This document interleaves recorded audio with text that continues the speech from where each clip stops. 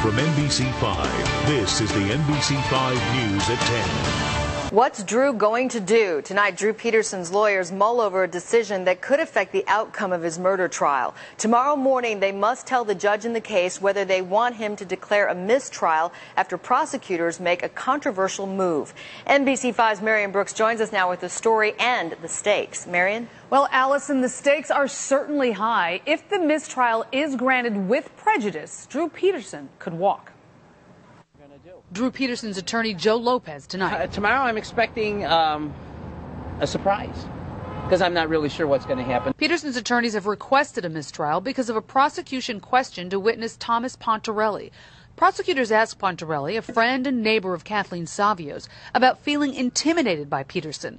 When Pontarelli mentioned finding a bullet in his driveway, the courtroom erupted. The defense objected and later asked for a mistrial. You got 2 serious motions for a mistrial in 2 days. That's got to be a world record. Judge Edward Bermilla dressed down the prosecution, calling the move low because the bullet information was not to be allowed. He said he'd consider the mistrial ruling first after lunch and then sent the jury home. He asked the defense to reconsider the motion in favor of striking Pontarelli's testimony. That's the issue the defense will mull tonight. And this is kind of a novel position for everybody to be in. We're going to go home now, do some more research, and get ready for tomorrow. Will County State's Attorney James Glasgow sounded sure there would be no mistrial. We're confident that the trial will resume tomorrow morning. We have a full complement of witnesses to fill the day.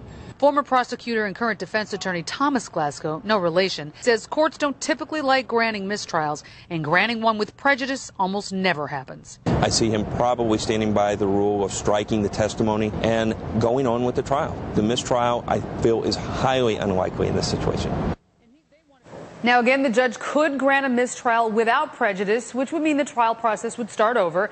With prejudice could mean Drew Peterson could not be tried again, or the judge may simply strike the witness. He's expected to rule tomorrow morning. Allison? Marion, thank you.